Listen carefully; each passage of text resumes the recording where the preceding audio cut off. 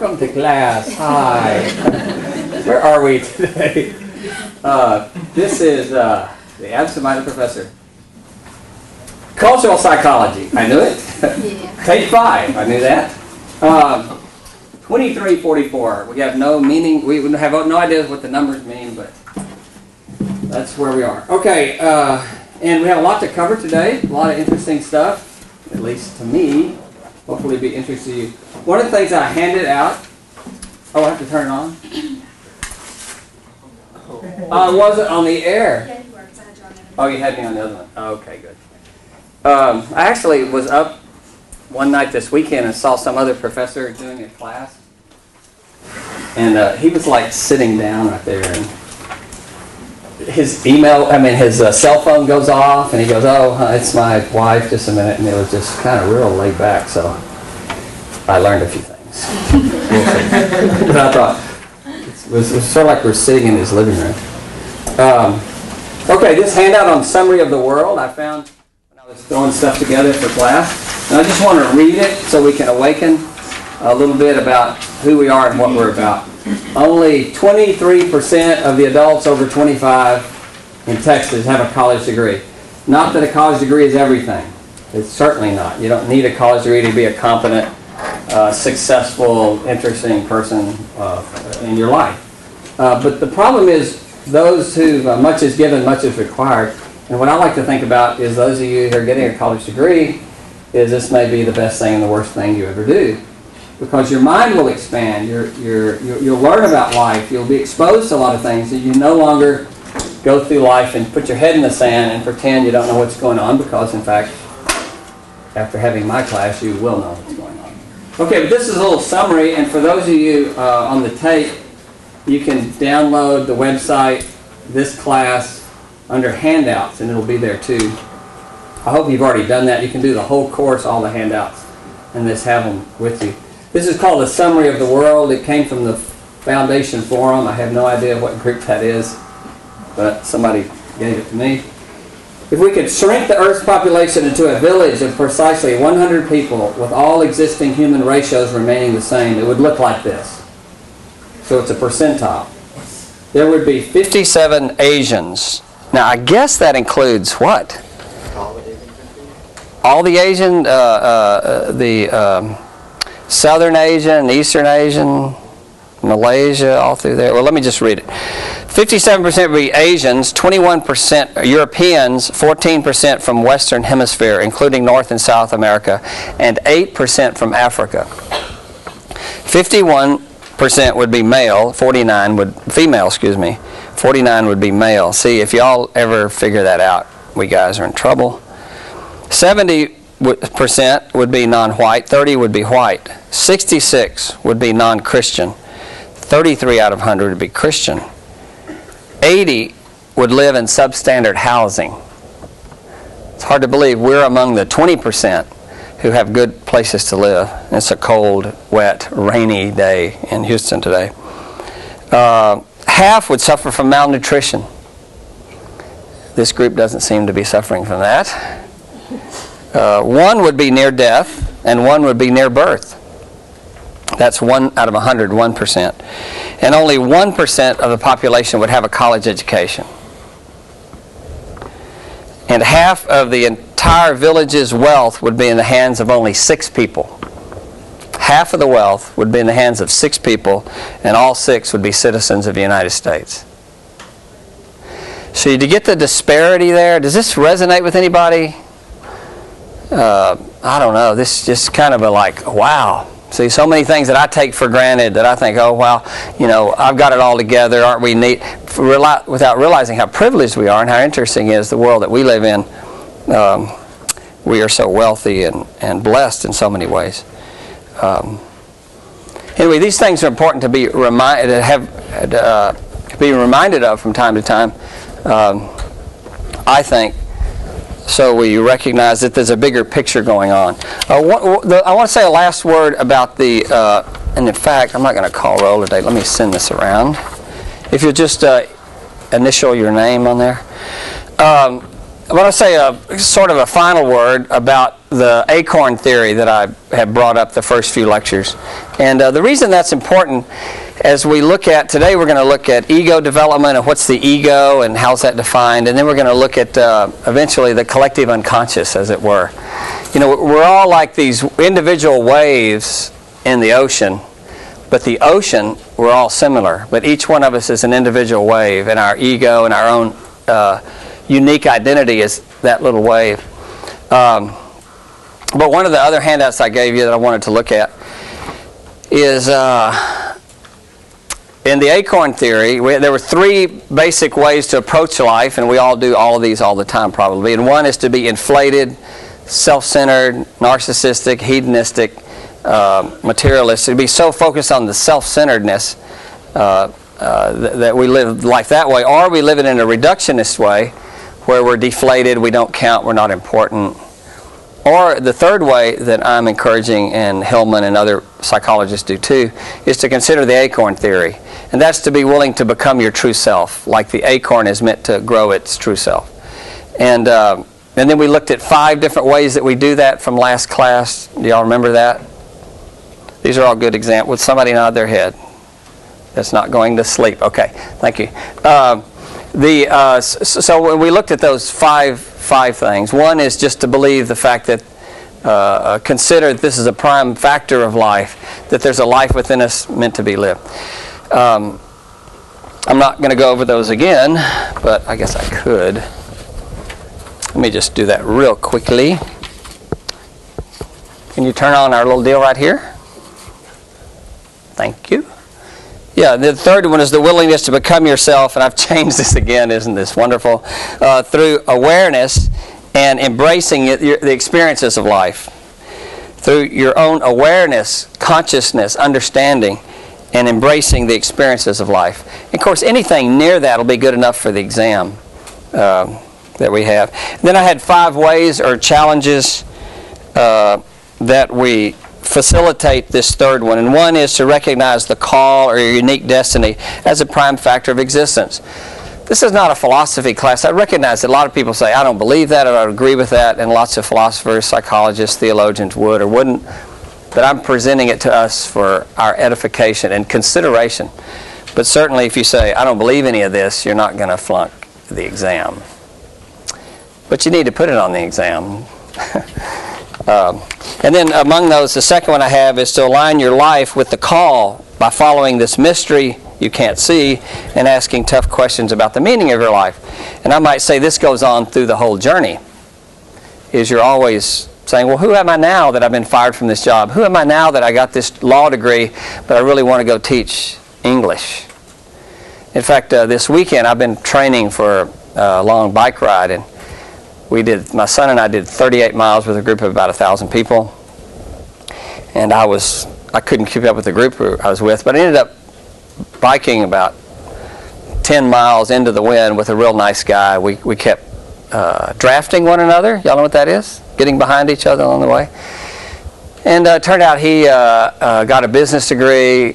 I think he maybe got a biology degree, went and got an MBA, and got a job with a Fortune 500 company. And he said, you know what I'm doing now? He said, I'm a assistant principal in an elementary school, and I'm having the time of my life. And I said, it sounds to me like you found your calling. He says, that's exactly what I discovered. See? And so you see, and he said, and the other thing is I got a 4.5-week-old son at home. And I says, well, that's great.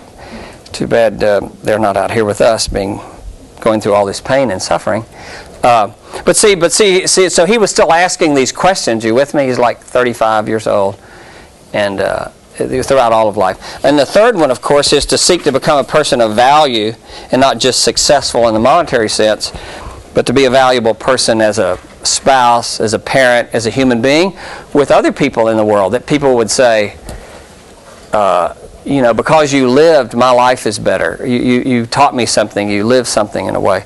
I've been to many funerals where no one has cried. And I've always thought, was this person valued by anybody? Did anybody connect? See? By accepting the givens in your life as belonging to your destiny. And then I'm going to come back to this number 3 in a second. on this handout. And then the third one, of course, was to dare to be unmasked, real, authentic before the world. To be a genuine person, to not just be a play actor. And that's not to say, you know, of course you have a persona, a role, a mask, a way to play. But it's being teachable, open, humble, joyful, and there's probably other things.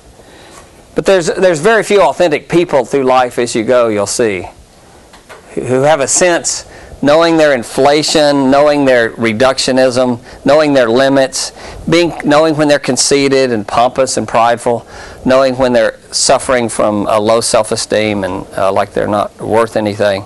See, an authentic person is not intimidated by the ups and downs of life. They know that's all part of it.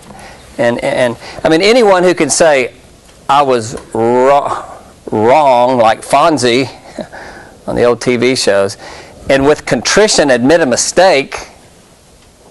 I don't think I ever heard my parents say we're sorry for anything growing up. And my parents, wonderful people they were, they're both passed on. They did some things that they should have said, I'm really sorry. I wounded you, I stepped on you, I misspoke, I shamed you in front of your friends. And see, authentic, real people are not afraid to be eat crow, as it were, from time to time. Are you with me on that? How that happens? Yeah. And again, that's rare to find someone like that, because we're all, you know, think we're trying to be perfect or live out something. And then the fifth one here is to risk becoming a co-creator for the healing of the world. And this isn't a call for everyone to go into the mission field. But it is certainly, in cultural psychology, is realizing, I know I'm part of the problem, because I'm full of things within me, shadowy things that want to compete and outdo other people, full of insecurities. I know I'm full of insecurities, and I'm so afraid somebody's going to get something I'm not going to get. But I want to be part of the answer too, and this is part of what this is honoring, that our life can enrich or curse the rest of us. Your life can. Or we need you to become your true self. Your kids need you to do that. Your kids need you, the kids you don't have. Does anybody have any kids in here? No kids. I mean, well, I won't say it that way. Your children will need you to be an authentic person and to grow and to take this path in honoring your acorn, your true self. And then let me just leave that right there. This is the thing I'm going to read, and I don't expect you to get it on here, because it's hard to read, but you can get it from the handouts. And let me step around front and read this, because this is what's really interesting. I'm going to tell you this story quickly. This is a friend of mine. You can actually read that, can't you? You can't? No. Okay, well, just look on, or you can leave it there, and maybe put me in the corner or something. Can you do that, Stacy? Can you put me in the corner of the picture? This really feeds my inflation, doesn't it?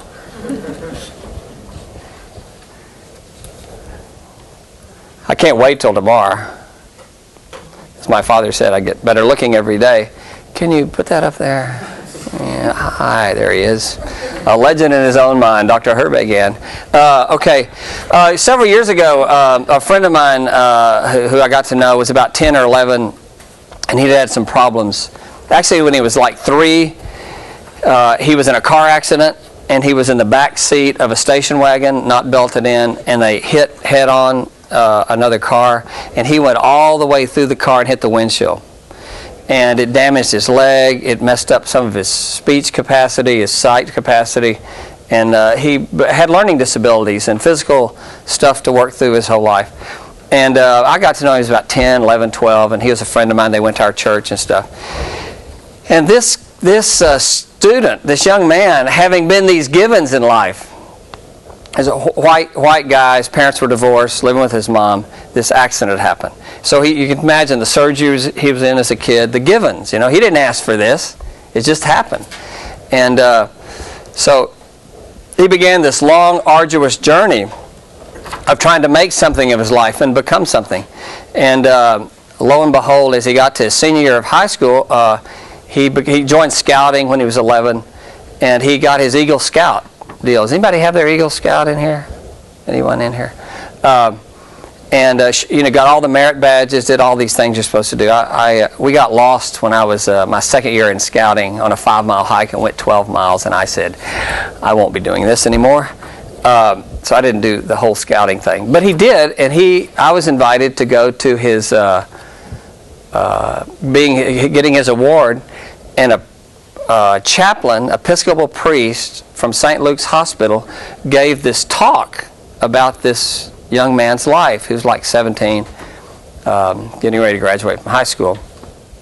And he read what I'm getting ready to read to you there. And so the next day I called the guy up and I said, that was fabulous. Can you send it to me? And he says, absolutely. So I'm reading you was actually read by this Episcopal priest at this student's deal, his Eagle Scout presentation. Walter Andenberg wrote, there are two great sources of inspiration in life. Enthusiasm, and we'll call that inflation. That's interesting. And tragedy, we'll call that reductionism. Deflation, tragedy. Life's reduced to this problem. Enthusiasm is, wow, let's go get it. Let's do it. And theos, in means in, and theos, enthusiasm means God within. So we're on a high, into the heights. He says there's two great inspirations. One is enthusiasm, the other is tragedy. I have been boxed in by both, but having been boxed in, I also recognize that perseverance is the key to escape and satisfaction. Throughout history, there have been those who were willing to risk and to persevere in the face of adversity. There have been those who have been written off and yet have become real contributors to society. And those who have yet to shine, which would include all of us in this classroom and in the world, we're still shining.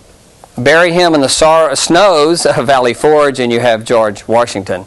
By the way, in the 8.5 years he was head of the Continental Army, he only spent 2 nights at home. He stayed in 208 different homes in 8.5 years. And much of his problem was trying to keep the American fighting people in the colonies, these people, fighting because they all had farms to keep and people to deal with, and it was hard just keeping the thing going. But at Valley Forge, he thought it was all over. And just reading the story of George Washington's life, which I'll be doing, I read it always around President's Day. I pick a president and read about them just for my own stuff. See, these people dared to follow becoming their true self based on the givens they had. Raise him in abject poverty, and you have Abraham Lincoln, who, by the way, I think was educated through the 3rd grade, and all the rest of his learning he did on his own. He became an authority of Shakespeare. A lot of people don't know this. And John Hayward, I think it was one of his 25-year-old aides, who was a Shakespearean actor who later became Secretary of State. They would stay up late at night in the White House and do Shakespeare. Shakespeare was probably one of the great first psychologists of the Western world. And that's what got him to Ford Theater, is because he loved plays, because the psychology of the world is in the stories. But I've always been interested in Abraham Lincoln's life, given what he had. Subject him to bitter religious prejudice, and you have Disraeli. I don't know a lot about that. Any of these people that you want to write a page and a half on about them that stimulates you, that's good extra credit stuff. Don't just run it off on the email, on the website, or what is it, the internet. But write about it, and some of these may be very interesting. Strike him down with infantile paralysis in midlife, and he becomes Franklin Roosevelt, the only president to be elected 4 terms. Have him or her born black in a society filled with racial discrimination. You have Booker T. Washington, Harriet Tubman, Marian Anderson, the opera singer, George Washington Carver, or Martin Luther King. I've read George Washington Carver's life. And he was, at the time, offered $10,000 bonus from Thomas Edison to come work with him in New York, in Washington, D.C. Edison is one who provided these lights. Did thousands and thousands of inventions. Many of them failed. Many of them were burned up in a huge tragedy he had. But George Washington Carver, there's an old story I heard, an old play, and if you'll pardon my southern dialect, he said, "Master God, teach me all there is about the universe." In this story, he says, this is George Washington Carver, and he says, and Master God says, "George, you're not ready for that." He said, "Well, Master God, teach me about this world and everything about this world. And Master God says, George, you're not ready for that. Well, Master God, teach me about human beings and what it means to be a human and the mystery and the wonder of a human being. And the play goes, Master God says, George, you're not ready for that. And he says, well, Master God, teach me about the peanut. And Master God says, George, for that, you're ready. And the man made 307 items out of a peanut. He once served some of the most famous politicians out of Washington, D.C. who came down to Tuskegee, Alabama. I might have missed that. Where he was given basically a junkyard to make a science lab out of. And he served them a 7-course meal. Everything they ate was from peanuts, and they didn't know it until the end of the meal. So you begin to see someone, how they take their gift, the givens, and live it out. He made 110 items out of the common potato, including paper and glue and all kinds of interesting things. To call a slow learner retarded and write him off as uneducable, and you have Albert Einstein. Have a thalidomide boy born a dwarf, twisted body without arms, and you have Terry Wiles, who with the aid of a mechanical device learned to play the electric organ, steer a motorboat, and paint. Amputate the cancer-ridden leg of a handsome young Canadian. And I remember this. This was in the late 70s. And you have Terry Fox, who vowed to run on one leg across the whole of Canada to raise $1 million for cancer. Terry was forced to quit halfway when cancer invaded his lungs, but he managed to raise $20 million. When he was a lad of 3, he burned him so severely in a schoolhouse fire that the doctors say he will never walk again. And you have Glenn Cunningham, who in 1934, that should be, set the world's record by running the mile in 4 minutes, 6.8 seconds. Let a British fighter who lost both legs in an air crash fly with a RAF, and you have Doug Bader, who with 2 artificial limbs was captured by the Germans 3 times in World War II and escaped 3 times.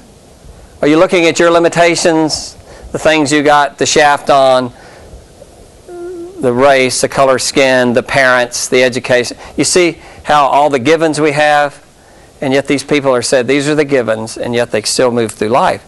I think it's very inspiring. Behind him, you have Ray Charles, George Shearling, who I don't know who that is, Stevie Wonder, I know who that is, Tom Sullivan, I know him, Alec Templeton, and Hal Krentz. I don't know who Hal Krentz is. Label him too stupid to learn, and you have Thomas Edison. Make him the first child to survive a poor Italian family of 18 children, and you have Enrique Caruso.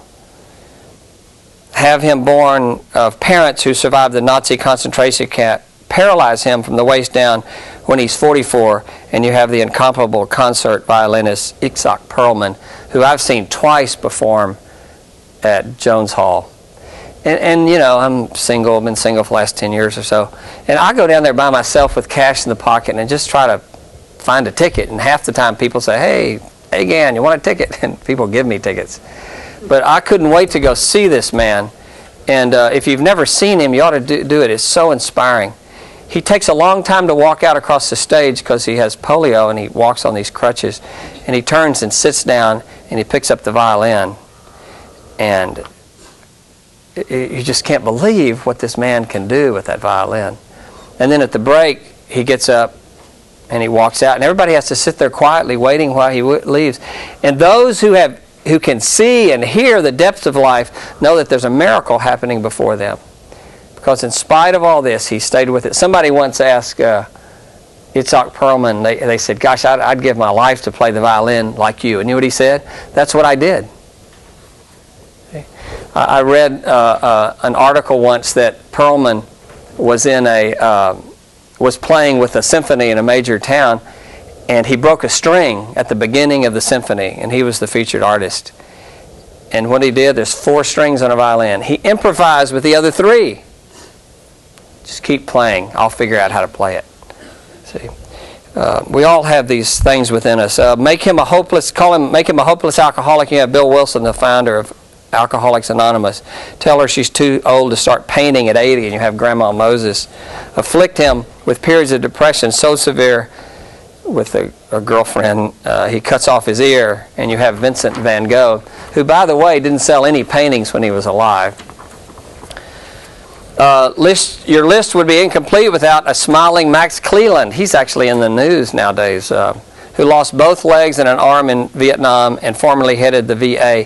He just got defeated as senator from Georgia, and I think he may be mayor of Atlanta. I don't know if he is, but I saw him on TV.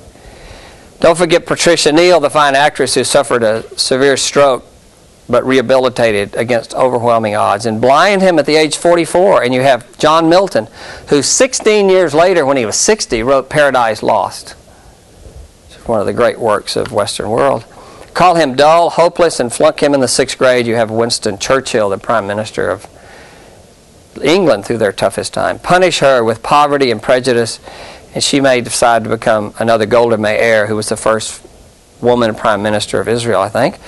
Pit her against sexual discrimination. You have Madame Curie. Tell a young boy who loved to sketch and draw. This is what the editor of the St. Louis paper told him, that you have no talent and this world is not ready for a cartoon about a mouse. His name was Walt Disney, and what was the mouse's name? Mickey Mouse. See, and yet he continued to believe there was something within him. There was a life to be lived. You get it? You get what I'm saying? This third thing, the willingness to become your true self against the odds, whatever they are. And take a crippled child whose only home he ever knew was an orphanage, and you have James E. West, who became the first chief executive of the Boy Scouts. Rate him as mediocre in chemistry, and you have Louis Pasteur, who those of you that had milk this morning know that that milk was free of bacteria because of it was pasteurized. At birth, deny a child the ability to see, hear, speak, and you have Helen Keller, who is one of my heroes throughout life. She had 2 college degrees. They weren't honorary. She got 2 college degrees, and she was born unable to speak, hear, or see. And she's kind of, people kind of, you know, we kind of don't know her because we're always pushing in these pop stars, media, keep it going. And some of these people who lived great, heroic, wonderful lives, I find students nowadays don't even know about these people. They don't sell on TV, do they? Nobody's going to buy a product by bringing some of these people on the air. And yet, to me, they're the real heroes of life, just like many of you are because of what you overcome. Make him second fiddle in an obscure South American orchestra, and you have Toscanini. Take 7 astronauts and watch them die in a fiery inferno, and you have the servants of the future of mankind. Now, this was written around the Challenger in the late 80s, see? And what have we had since then? We had Columbia, didn't we? And that's been something that touched the visceral of all of us, because to see those 7 wonderful people through a 1.5 pound piece of insulation, 1.5 pound a piece of insulation took that whole plane down because it broke off and hit the wing. They didn't have any padding to protect the wing.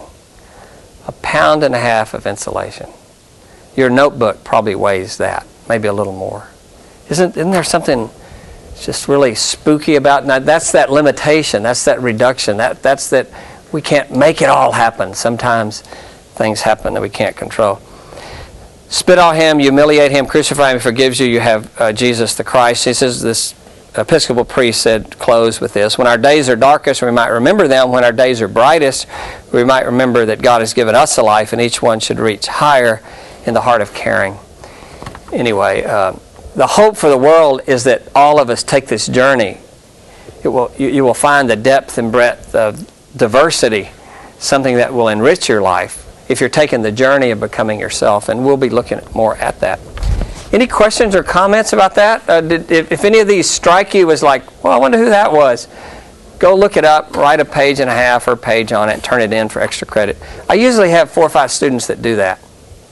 Your interest is what I want to awaken on all our extra credit stuff. Okay, well, that's a lot of stuff. Let's see, what else? Okay, we have a presentation today. Are you all ready? Kind of, sort of? Kind of, sort of? Hasib and Karishma are going to come up and talk about our readings today. And let's give them a rounding cultural psychology, University of Houston applause. I'll get out of the way. All right, Dr. Again, just move, will you?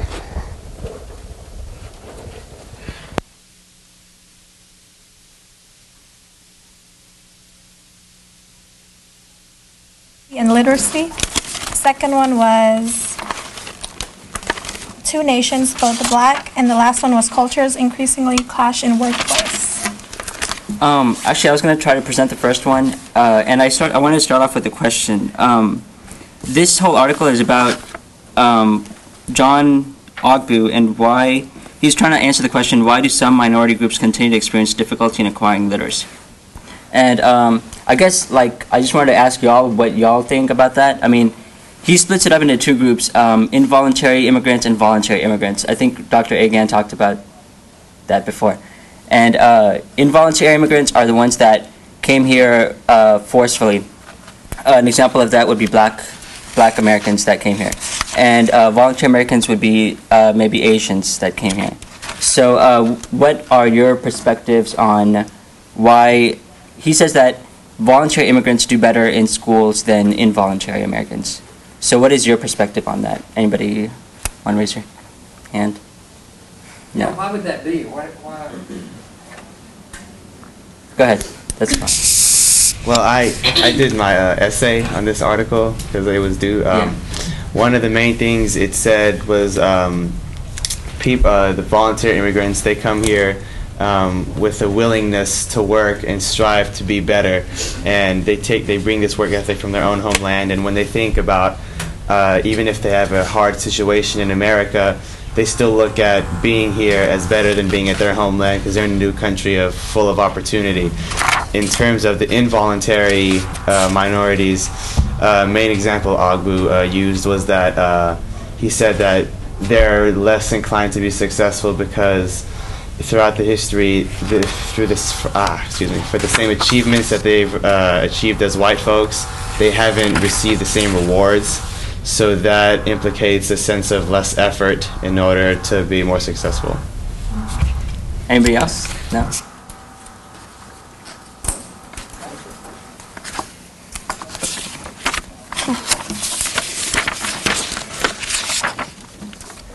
And then he talks about the cultural models. Anybody have an idea of what a cultural model is? Or what they think a culture model is? Okay, guess not. Did y'all even read?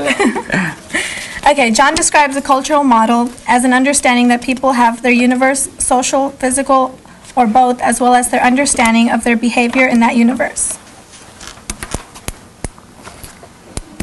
Anybody have any ideas about that? Or any viewpoints? Do you have a question that's more Like, provocative or yeah. stimulating? What are y'all's ideas? Because we may have, our brains may not be working. Do you think everybody has the same definition for a cultural model, or does it vary by different races or cultures? Wow, don't raise your hand at once now. Yeah, right. Guess not. Well, why don't you talk a little bit about it, Okay. and then we'll Go ahead. jump in a minute. Okay. What John says in the article is that he believes that members of a society develop their culture model from their past history, and that's what they kind of use to make their social life when they come here, I guess. I don't know, I was kind of confused myself when I read that, so. I was Well, hoping yeah, maybe but I could think get some- I think he's saying that they come with a culture that's already existing, and we look for that culture to connect with for identity. kind of we're in search for it. Yeah, when we're here. absolutely. We all do that when we go to lunch. If you walk over to the student center, you know, if you're going to hang out with somebody, you're going to make all these. You're going to look for a certain model of people to hang with necessarily. Okay, one more point that he addresses is that that when both of these people come here, involuntary and voluntary minorities, when they come here, they both face discrimination from white Americans, and so he's he says that why is there such a difference if both of them experience discrimination? Then why is one section doing like better in school than the other section if they both face discrimination? And his answer to that is that the way that they deal with the discrimination. He says that voluntary immigrants deal with the discrimination by like helping them. They take it as like, oh, okay, I'm an immigrant here, so that's why they're doing that to me. You know, like I'm not up to their status. So then they say that like by gaining an education and going further on with education, that's how they overcome that. And he says that involuntary immigrants, they sort of see it the same way, but there's a reason why they lack the initiative to take education. So Why do you think that is? Yeah, that's what I was gonna ask. You did a parapraxis, which was a Freudian slip, when you said involuntary Americans, because that's interesting. They certainly didn't volunteer to be Americans. Why do you think that is? Some of the black students here might speak to that even, or anybody?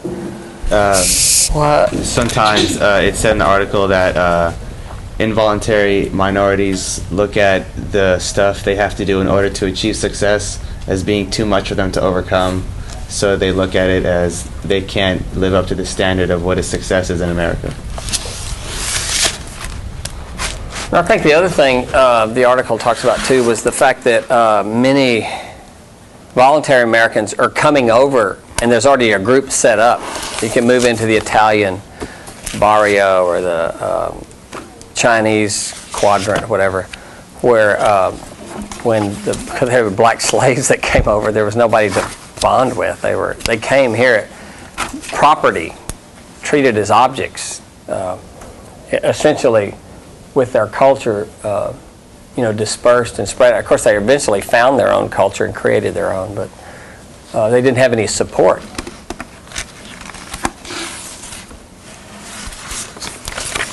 okay, so then moving on to the next article. A question? Do you have a question? Yeah, anybody? Oh, okay, go ahead. Statement. Push the button. Another reason I think why involuntary immigrants see it that way, because they lose hope. Because at the same time, you got to think that most, as I should put it, most black Americans, we see it as though, we stay here, but at the same time, you have to conform to other races, or as I should put it, I don't mean to be racist, white Americans. You have to sometimes form yourself to be successful in society, because it's hard, even dealing with other immigrants.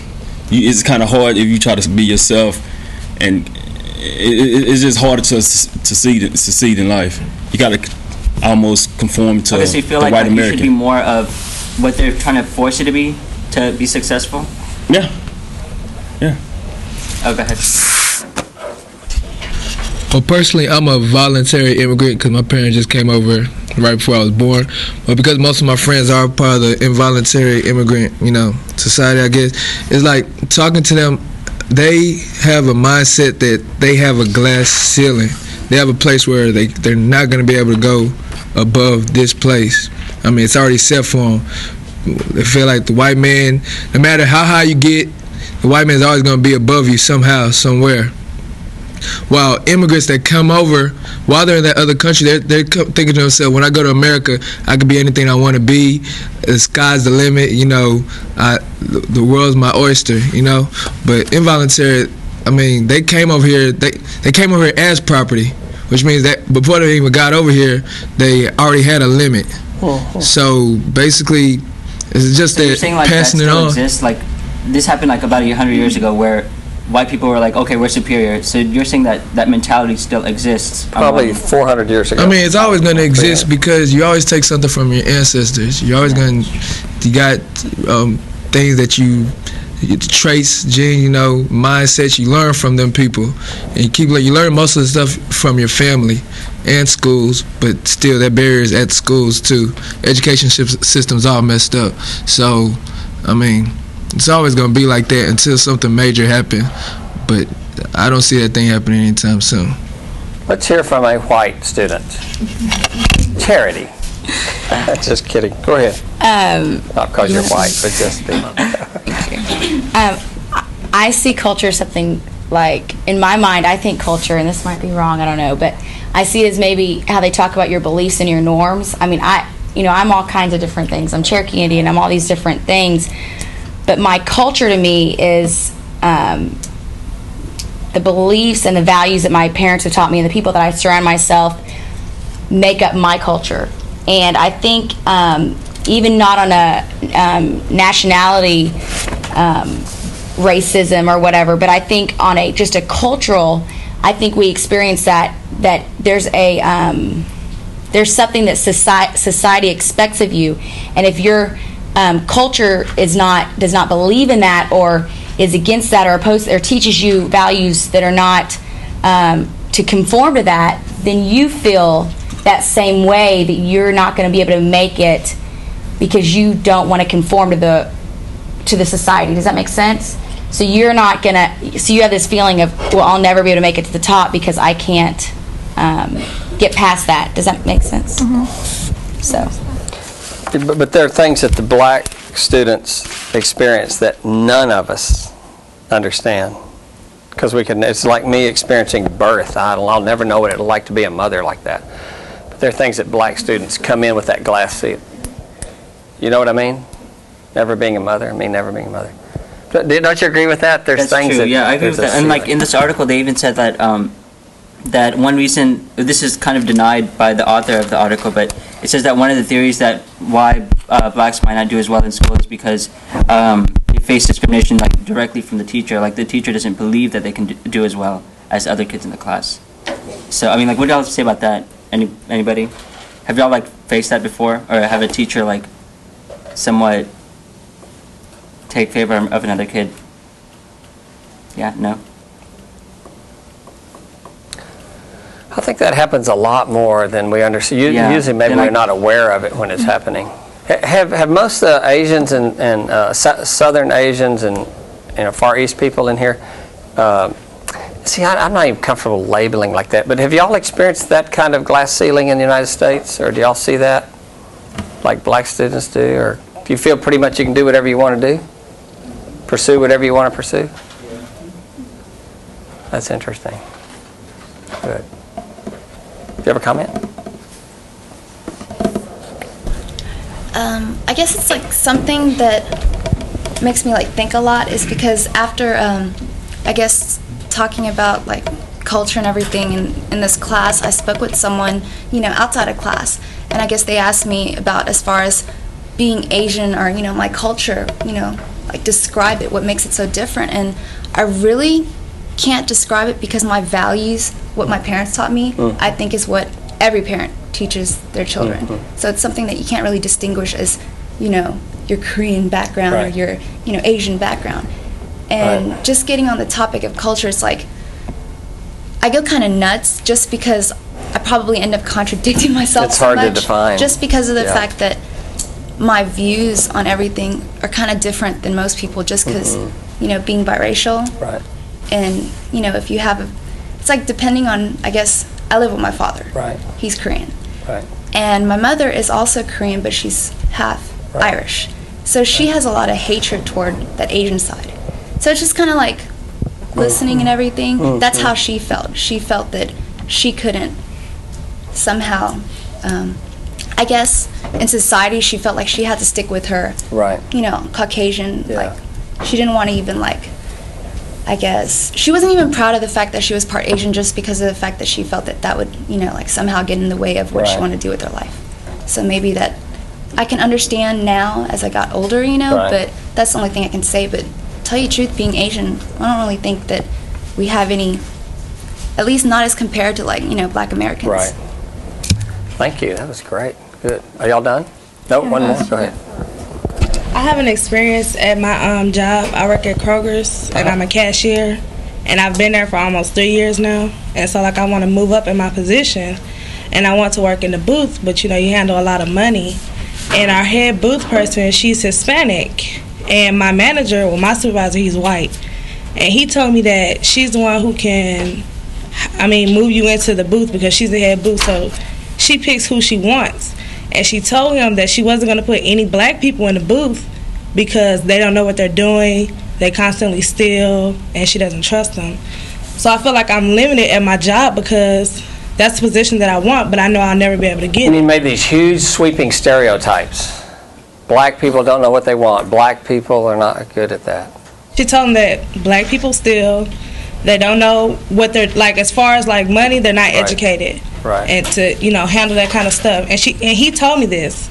Right. And I was like, well, why do you keep her here? And it's just like at Kroger's, it's hard to fire people. Right. But we don't have any black people working in the customer service booth. But she's not white, she's Hispanic, but that's just how she feels. Wow, interesting. So I do feel limited at my job. Like I'll never be able to move up. Wow, thanks for sharing that. Okay, now we'll go to the next article. It's titled Two Nations, Both Black, and it's by Henry Louis Gates, Jr. This one talks about segregation and racism stood in the way of blacks succeeding in such fields as law and medicine. I mean, they were given the images and the ideals of professions like that, but what stood in the way was them being discriminated, and they had to overcome those obstacles. Then it talks about how the members of the black upper middle class, the heirs of the talented 10th, were isolated from the black underclass. And basically what the talented 10th to me was like the black people who were educated, and they were more focused on their education, and they, you know, stood behind that, and they were I guess they paid attention more in school, and their whole idea was that education is important and that's how you're going to succeed in life. And then it also talks about how the blacks faced racism as police harassment, insults, and wage discrimination, something like what she was talking about, how she can't move up to the higher position because she's black. And then it talks about how the white colleagues at school in mostly white neighborhoods see blackness as a sign of inferiority. And Henry Louis Gates says that there are 3 things we can do about this. First of all, he says that the blacks need to stop feeling guilty about it. It's their own success. They need to follow in their own success and follow. They need to succeed as a community and individually rather than following the past.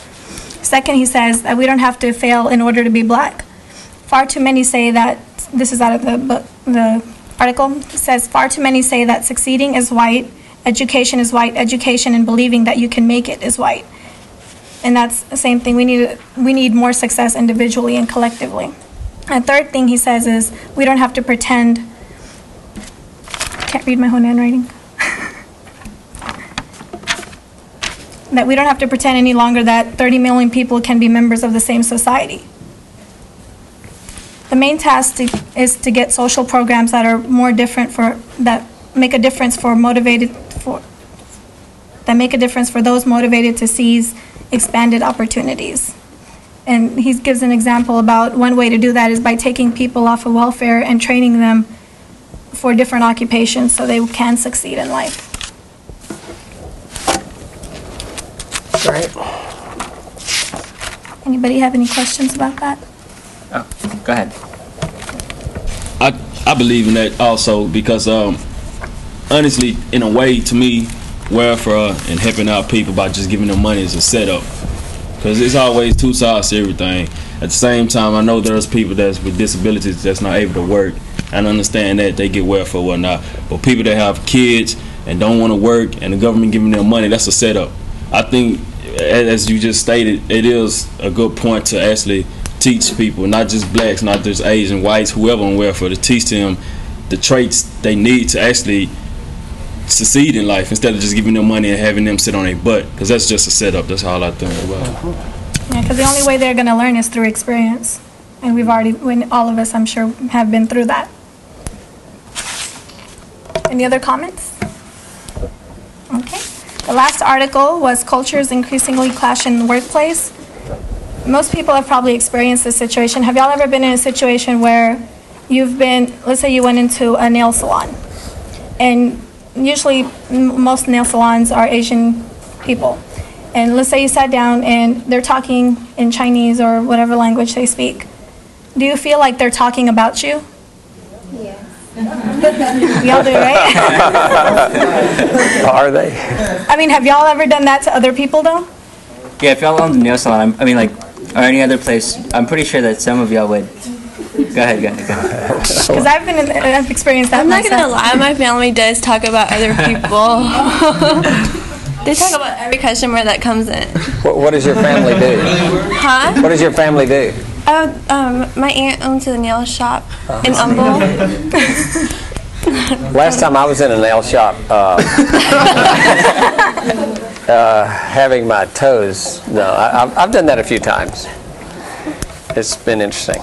But do people who have a second language often use it to communicate about people who don't I speak admit it. I've done it at work too. I used to have a coworker who spoke the same language as me, and we would talk about the people. I mean, it's just natural. That's it just so happens. mean. We wouldn't be that cruel about it. Yeah, like I don't know, when I would go to eat with some of my Persian friends, if we had like a really sorry waiter or something, or the restaurant wasn't good, we would bash the restaurant in our language so bad. So yeah, I'm guilty too.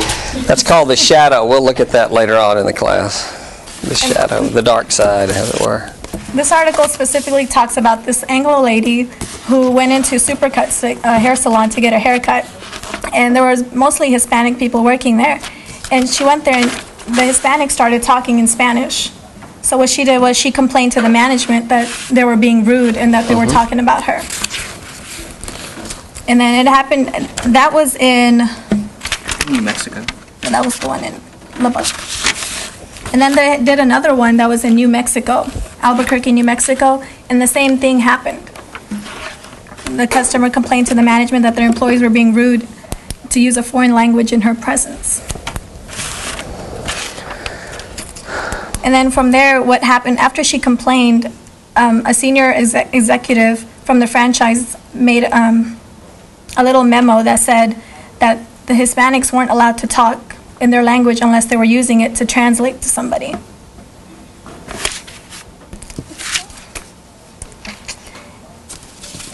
And since after that happened, it was called the Word of English Only policy. And the Hispanics, they came up with the round table and they wanted to negotiate with the franchise owner. They were demanding that they should get paid 10 cents more or even more than that because they spoke another language, and that since they had that special skill, they should get paid more for it. Let's see. How many get paid more for having a second language? Anybody in here? But then towards the end, it says that the executive who said he would do that, it didn't end up happening. He broke his promise. And then, let's see.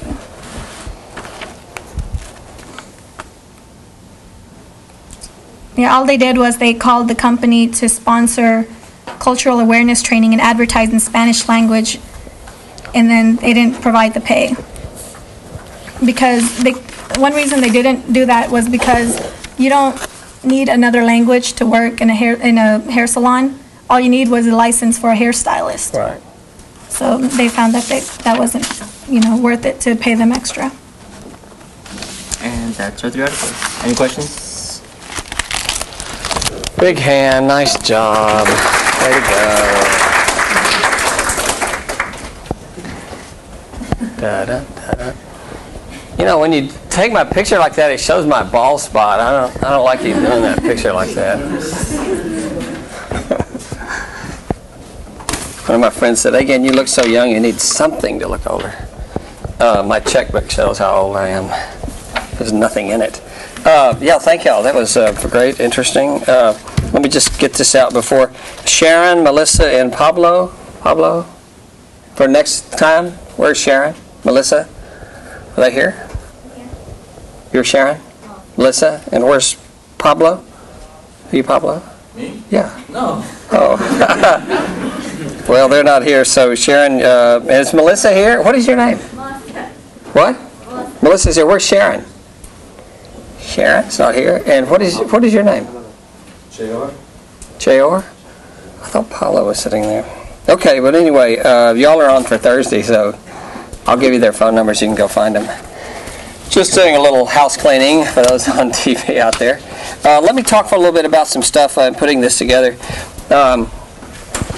Over here, And this is a cultural psychology with an emphasis on psychology, and some of you will never take another psychology course again. So I want to teach some stuff. I've taught this in other classes, but I think it's sort of fundamental psychology. Since we're a 3,000 level course, this is probably really good to look at. And let me first we talk about this ego, and I want to talk about that because our biggest problems tend to come in the ego. Ego is not a breakfast meal. Per se. It's just the Greek word for I or me, and it's the center of your conscious world. It's really it's the seat of our willpower. You know, it's the kind of the part of you that's not going to get pushed around in life. I'm going to sit down here. It's that aspect of your personality with which you consciously identify. It's the seat of your willpower, and it's the center of our decision making. You can tell I was in the blue group of handwriting in 4th grade. And the ego, it's an organ of consciousness. It's a construct. It's like an idea. Nobody have ever seen one, felt one. Is that you, Pablo, out there? See somebody out there is looking in. It is Pablo? Hey, Pablo? Yeah, well, come on in, man. We need you. It's okay. You come in. You can crawl through the door. We have these new slits in our doors here. So the ego, the center of our conscious world. It's partly inherited.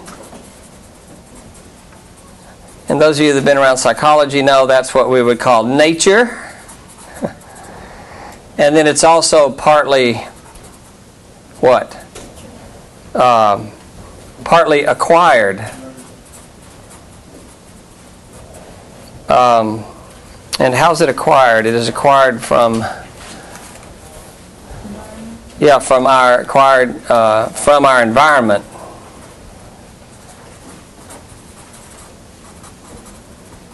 And what's that called? Nurture. The two big words in psychology. Is it nature or is it nurture? I tend to teach more. Most psychology we'll get in college campuses, most of the time behaviorism and cognitive and social learning theory is really about nurturing. And of course I've committed my life to be a therapist and to help people and make healthier families and healthier schools and healthier environments. So I'm deeply committed to the environment we create for human beings. And we find that all the way through the research, all the way through history, that kids that are fed and educated and loved in safe environments, they tend to grow a good ego. So nurturing is very important. The acorn theory is really more about nature, isn't it?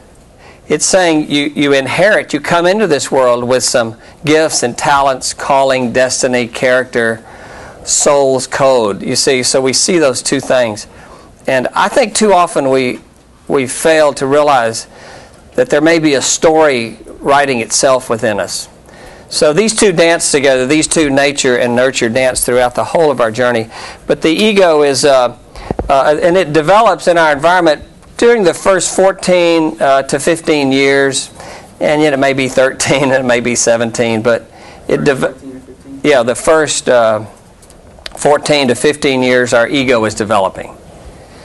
And that part of your ability to make choices, develop a sense of who you are. You're really, our culture identity for a large degree is already formed very early in life. I don't have the stat on it. I saw a deal the other day. There are estimated 4,000 cultures in the world. So we might say at one level 4,000 ethnicities, habits, rituals that people do. 4,000. Isn't that interesting? And so a person being born in one culture, and there's subcultures of family. See, our family is a subculture. You could have your parents are raising you differently than their siblings are. There's just many different environments. But the ego comes partly from the inherited world, our DNA, our genetics, our soul's code, which is biological and perhaps psychological too, but also from the environment that we're in. And much of who we are is defined by our ego. Let me show you something here that I do in all my classes. It's a way of trying to understand. I love it, ripping that off here. Let me just show you something here. This is just a classic iceberg theory. You're going to see this a lot. Some of you had me before. And I think I said this, that 1/9 of the iceberg, did we talk about this in here, is above the water. 8/9 of the iceberg is below the water. This is Psychology 101. And above the water is our conscious world. It's what you're aware of. And below the water would be our unconscious. Some people call it subconscious. I like the word unconscious. It's just what you don't know.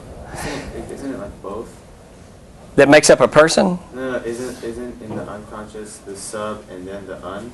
Well, in analytical psychology, some people would call it. Some people would call it the preconscious state. Right. There are things you don't quite know, but it's just right below the surface. I like to just call it all the unconscious, whether it's pre or sub, you don't know. And, it's sort of like freshmen. They don't know, but they don't know that they don't know. And sophomores, they don't know, but they know they don't know. You know? And juniors, they know, but they don't know that they know. And seniors, they know, and they know that they know. You see this evolution of awareness that happens over time? And that happens to all of us developmentally. Hopefully, you'll keep discovering new things about yourself throughout the whole of life. But this simple model here, which is going to be very confusing in a minute, up here is what's called the personal unconscious, and that would be your personal story.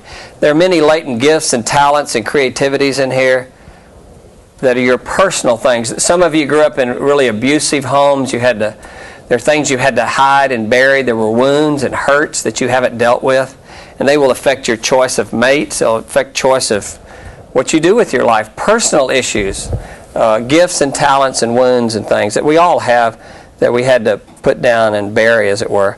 And then down below here is what's called the collective unconscious, and that has to do with and the collective unconscious is all that is, was, and ever will be that we don't know about. And there's a whole lot we don't know about. The collective unconscious is the unconsciousness of all that is. It's collective, meaning it's we're all share it together. It's not a personal thing, it's a collective unconscious. And we'll look at some of this without getting too deeply into it, but I did want to share a little bit about this. There was a time before desalination plants came into existence. Anybody know what a desalination plant is? For 100 points, you're in jeopardy. What's a desalination plant? Hello? Anyone? That doesn't need water. That doesn't need water? Yeah. No, but it has to do with water, yes. What is it? Yeah, they take salt water and they desalt it. They get rid of the water. The salt. Keep the water. And actually, before these plants were invented, and if you can imagine those of you in the Middle East where there's not a whole lot of water, fresh water, rivers as it were, there was a time, this was 30 years ago, I remember reading an article in National Geographic where they were going to take an iceberg in Greenland and blow it off with dynamite, chop it off, and I can't do this, This it's supposed to be the Persian Gulf, as it were, equator here. Take it off in Greenland, drag it down across the equator with tugboats, pull it around the Cape of Good Hope. Is that right? Is that what it's called? And up into Saudi Arabia. And I don't know, do you cross the equator again to get to Saudi Arabia? I'm not sure. But you get the point. The point is they were going to take this iceberg and bring it all the way down and around, and it would still be economically viable enough Because, why? So much of the iceberg you don't even see. It's under the water. But the melting factor would still be, because icebergs are fresh water. They're from snow and ice and stuff that stick together. They're not salt water. But isn't that interesting? You can imagine how much iceberg there is, because we've seen some big icebergs. But remember, most of the iceberg is under the water. That's a good metaphor, analogy for understanding the human psyche, the human personality, is that what we are is just the tip of the iceberg. What you see of me is just the tip of the iceberg. What I see of you is the tip of the iceberg. There's so much more to you than what we see. There's so much more to everyone. So what we do is we form this organ of consciousness called an ego. Some people think that means E's got out, which I thought was cute. But it's an ego. And this ego is this center of consciousness. It's what we develop in order to function in the world. Now follow my dots here. So I'm not born. I'm not even a thought. And with, let's see, 700 million sperm from my father, I won the race, as did you. And my mother had 450,000 eggs in her fetal state, in her ovaries. So out of 700 million sperm and 500,000 ovaries, the two that got together to form, the professor in front of your class made a little herb again. Oh, you're laughing. You were that way too. But if you ever get depressed, just remember your first race you won. You wouldn't be here if you didn't win that. And I do teach human sexuality. We have a lot of fun with that. But so here we come out of the unconscious, see, and then we're not aware before we exist. There's a time we didn't exist, and then we move into consciousness, see, and that goes for 70, 80 years. My uncle just passed away yesterday, 88 years. And then when we die, we move into the mystery of the unconscious. We don't know where we go and what we do. We have religions and ideas about that. But the fact of it is, we have these, say, 75 years of consciousness. We're awake, and you sleep 8 hours a day, which nobody does. That would be a third of that 75-year sleep. Are you with me? So that'd be 25 years out of 75. You're alive, but you're unconscious. Remember, when you're asleep, you're alive, but you're not aware. Y'all are looking at me like you're on drugs. You see what I'm saying? So what happens is, one of my goals is that we wake up when we're awake. That we become alive and aware when we're awake. In these 50 years, and the first 20 years, most of us are asleep. So you can say you got 30 years to wake up. Who are you? Where are you going? What's your purpose? What's the meaning of life? That's why you're here at the university, to wake you up so that you become conscious, so that your choices are choices out of awareness, and you take responsibility for them. You're no longer some primal person reacting out of your unconsciousness, although there's always more unconscious than conscious. And we might say, and pardon this, but just watch, that perhaps the greatest goal of life is to lower the water level so that there's more of myself that I'm aware of. 20 years from now, when we all get together in this class, I wonder who will be more aware of the depth and breadth of your gifts and talents, aware of the projections and the things, how we use and abuse other people, aware of your own woundedness and the things within you, limitations. But will you be at the same place now in 20 years? To put it another way, and I'll take what you're saying in a second. If my son's 31, if my son was functioning at the level of a 5-year-old, I would be very sad as a parent, wouldn't I? He's much more aware and responsible. Hopefully at 51 and 61, we're more aware. Carl Jung says you don't become conscious without pain. You don't become aware without pain. That's the gift of reductions and deflations, is they make you humble and they go, oh my gosh. See? But the idea is to lower the water level. So you have more of your life you're aware of, and it's all centered around the ego. Yes? What's your name? I forgot. Eric. Eric, yes. How do you measure awareness? How would you measure awareness? Dang it. I love those questions. How do you measure awareness? I didn't want to do that. No, that's so good. I don't know. But we'll work on it. Yes, of course. I have a lot of ideas, but I don't really know. And so down here in the unconscious, we have instincts. Let me just put this in. And Freud called those what? Id. He called it the id. We'll call it instincts. And then we have our ideals. And Freud called that what? Superego. Superego. And in my little deal, if I can get it here, here's kind of the world we're dealing with. Now watch this. I would rather say this is the psyche, which is the Greek word for soul. We've made psyche mind. Psychology, study of the mind. It's actually the study of the soul, of which your mind is part of it. But you're so much more than a mental machine sitting on top of his shoulders. You have a head and a what? Heart? God, they might kick me out of here for saying heart. See, but we often lose heart, don't we? What happened to heart? Oh, well, you get that elsewhere. Well, in my mind, psychology is about head and heart. Body, mind, spirit. It's about it all together to see the whole person. Are you with me?